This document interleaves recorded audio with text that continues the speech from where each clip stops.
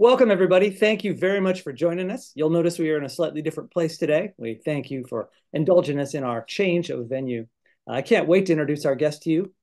Before we do, I want to let you know that you are watching Truer MU, and I want to let you know what that is. Truer MU is a video channel in which we talk about the truth about music and about other things, including writing and different careers. We are trying to educate, inform, and inspire you, and we hope you enjoy what you see. We certainly do our best to bring you some of the most interesting people you have ever met. And that being said, let me tell you a little bit about my guest and how I came to interview her today.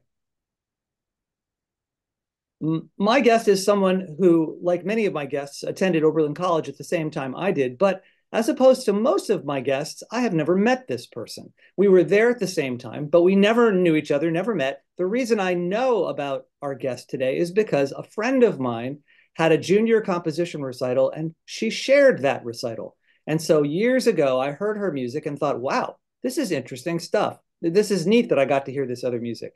And then over the course of time, her name started coming up more and more as she became more and more well known as a composer. And it only took me a little while before I decided I really needed to meet this person and talk to her. So let me tell you about Arlene Sierra. Arlene Sierra is a London-based American composer whose music is lauded for its highly flexible and distinctive style, ranging from exquisiteness and restrained power to combative and utterly compelling. Her work has been commissioned and performed by countless orchestras and ensembles, and her awards include the Takemitsu Composition Prize, a Charles Ives Fellowship from the American Academy of Arts and Letters, PRS Composers Fund and Women Make Music Award, and the Leverhulme Research Fellowship. Sierra's orchestral showpiece Muller was nominated for a Latin Grammy for Best Contemporary Classical Composition, and her music is the subject of a series of portrait recordings by the esteemed Bridge Records label. Arlene Sierra, welcome to our show. Thank you. I'm so glad you're here. It's nice to meet you finally. Yeah, nice to meet you. I had no idea you were at my junior recital. I wasn't at your recital. Or was it? No, I wasn't. I wasn't. I got a tape from David. Oh, really? Yes, because I missed his recital and he sent me a tape. And Right. Okay. or maybe I was at the recital. I don't know. In any case, it was the tape that I had that had your pieces on it. And Right. Wow. so, yeah, really interesting. The first question I want to ask you, you have said that when you were a young person, you didn't even know there were living composers, and you only discovered that when you went to college. What does it mean to be a professional composer? Oh God.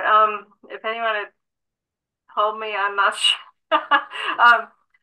Well, there's a lot of time spent just telling people what being a composer is. I think uh, most of us who are interested in any kind of classical music think of composers as people, as men with powdered wigs who write on long curling manuscript paper with a feather pen. Um, and of course, when you learn a little bit more about music, you know that classical music continued well past the classical period, through romantic, 20th romantic and 20th century, post-romantic, modernism, all the movements that you know from other art forms happened in classical music too. And there are composers who have worked in all those styles. And when I started to learn that, and when I finally did see a few living composers walking around, professors at Oberlin and people at concerts that I went to in New York. It really shifted my perspective, and it got me very excited because I really, before having those encounters, I really thought the only kind of living artists were visual artists, and to find out that there were people just as creative as the visual artists in music got me very inspired, and I think that's what got me my start. Really. Did you consider becoming a visual artist? No, because my mother is a visual artist, and she had, as I was growing up, I could see she had all those skills of drawing and sculpture and painting and all these incredible things that I wasn't. Yeah, I mean, I could draw little things, but my realm was the piano, and I started playing piano at the age of 5, and so I had the sense that I was the musician of the family, while my mother and my sister are in visual art. So I knew music was my realm, but what I didn't know until I got to Oberlin was that people could be just as creative with music. Huh. So when you were playing piano, you were not yet making up music at 5 or 6 years old? Well, that's the funny thing, I improvised a lot, and I would hear something when we were out, and I would go home and improvise, and do that. But then my piano teacher started giving me really good, very challenging repertoire by Beethoven and Mozart without getting the theory to back that up. So I had no idea how that music was made. I just felt very in awe of it and motivated to learn how to play well enough to play that. But it really kind of cut short my interest in composition and improvisation at that point because the things I wanted to play, I didn't know how they worked and I didn't know how to improvise in that way. Um, so it was a long hiatus, really, uh, between my creativity as a performer developing and then discovering that actually that could become creativity in composition. Do you remember the kind of improvisations you used to do when you were a child? And when did this stop? How old were you, would you say, when this happened? Uh, well, it's not that I never improvised again. I mean, I had a band in my teens, and I used to do kind of fun chord progressions for them to play around with and things like that. I mean, I was really interested in musical materials, but I realized in retrospect that I wish I'd had a theory teacher alongside my piano lessons. Um, and my teachers were, they did their best and they were good traditional piano teachers, but they didn't really have that. Um, so yeah, I think, the more you know about the materials, the more creative you can be. But it also had to do with not having heard any 20th century music. I think, if you don't hear music from your own time, it's very hard to understand how you can be creative in that medium. And that was a different thing from my experience of visual art. I was seeing new visual art all the time because my mother was making it and having shows, and we were going to museums and exhibits and Museum of Modern Art in New York. So I had such a sense of what art had done, up to my lifetime. But it took going to Oberlin to get that from the musical standpoint. Well, before we go to Oberlin, I'm just a little curious. Do you remember whether the kind of music you were improvising when you were younger was something like what you create now? Not really. I mean, I think it was sort of like discovering that I loved a certain key or a certain mode and playing around with that.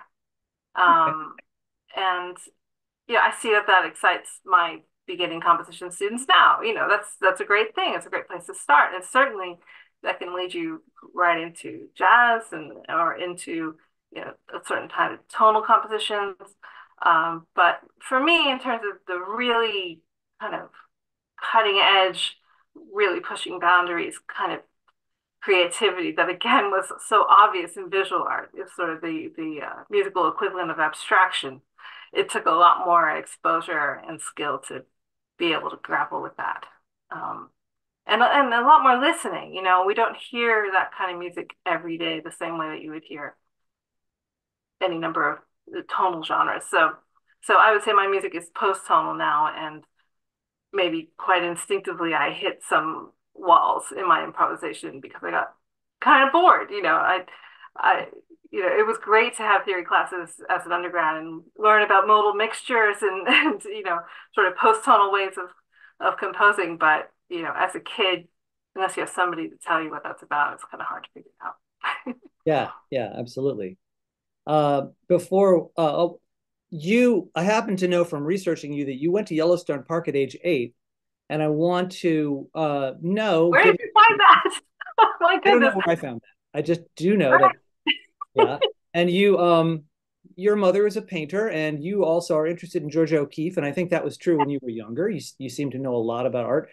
Uh, was there an interest, if not in knowing how to compose at that point, was there an interest in nature and the kind of things you compose about now? Was that interest in you as a younger person? Yeah, I mean, I think that's something very innate in children and young people and in all of us. I mean, you know, I I was a kid in the suburbs climbing the very tops of trees and swaying in the breeze, like my house was on a lake, and I was constantly swimming. I had a kind of outdoorsy upbringing in a lot of ways before my family relocated to New York City.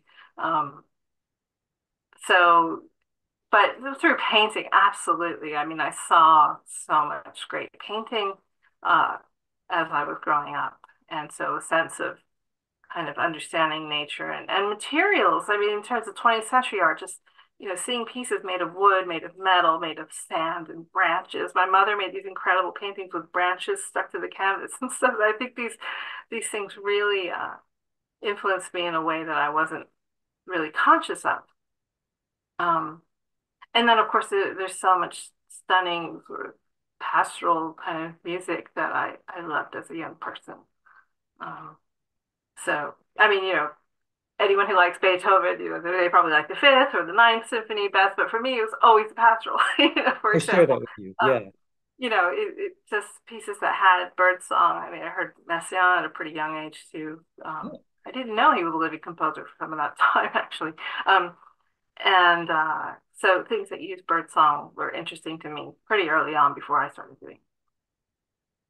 When did you decide to become a composer before you got to Oberlin College?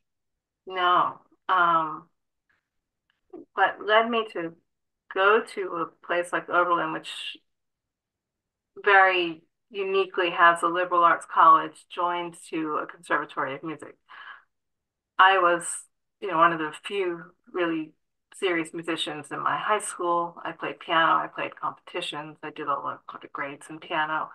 Um, and I knew that music was really important to me. I just, but I knew, I had a sense that I wasn't concert, pianist level. I mean, I was pretty good, but I wasn't that kind of Olympic athlete sort of good. But I wanted to be somewhere where music was a serious endeavor and to keep studying piano, even though I wanted to do a liberal arts degree. So Oberlin was the perfect place to go for that. And then going through the course catalog, for my first classes, I saw that they offered courses in electronic music, and I was really excited about that because I played keyboards in rock bands as a high school kid and loved making sounds on this old synthesizer. I really, had fun with that sort of thing. So to imagine getting college credit to do that, I just love that idea. So I signed up for the sort of electronic music 101 class and was amazed and slightly terrified to find that the first assignment was to make a piece. Um, so that's where I really did my first fixed compositions. I was 18 or 19 years old doing an undergrad, intro class. And I loved it so much that I ended up adding the electronic music degree in addition to my liberal arts degree. So I Oh, so was, you were double degree? yeah, another crazy double degree person Right. from, What was the other degree? in East Asian studies. So it was sort of uh, history, art history, and religion and language kind of compilation of Chinese and Japanese cultural studies. I hope you don't mind my asking this question, and I hope my audience doesn't mind either, because there was a piece on your junior recital that stuck with me, and because it used this sample of somebody saying, "And I beat him to a pulp, and I swallowed him with one deep gulp," and that I don't know where that's from. Like I can't. I googled it, and I can't. What is that?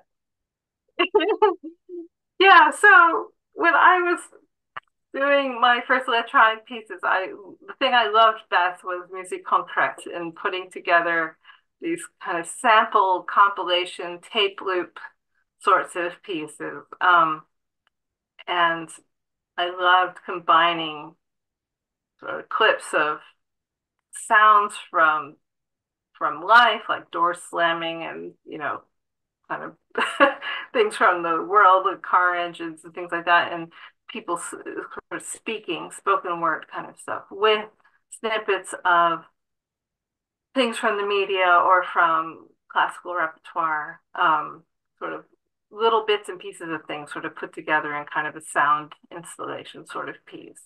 And that particular very erudite quote was from a Sylvester and Tweety kind of Christmas jingle thing I found, where Sylvester's talking about all the terrible things he wants to do to Tweety, and then I think they sing together, but we're friends for Christmas. I don't remember where I found this thing, but Oh, as I had friends who were at the Oberlin radio station who had access to all these hilarious public service announcements and old advertisements and things. So I raided some of their collections for some of these musique concrète pieces. Yeah, well, that's Nobody hears them ever again. I've destroyed them all. So you're probably the only living person. the copy. Seriously. Well, maybe I'll post it at the end of the interview. Please don't do I that. was just thinking that Sylvester and Tweety thing, that must have been one of the older ones that was just like too harsh, and that they never, you never saw that on like Saturday morning cartoons, beat him to a pulp, swallowed him. That was too graphic. Well, I don't know. I mean, we saw pretty violent things as Gen X kids. It didn't seem to shock anybody at the time. Yeah.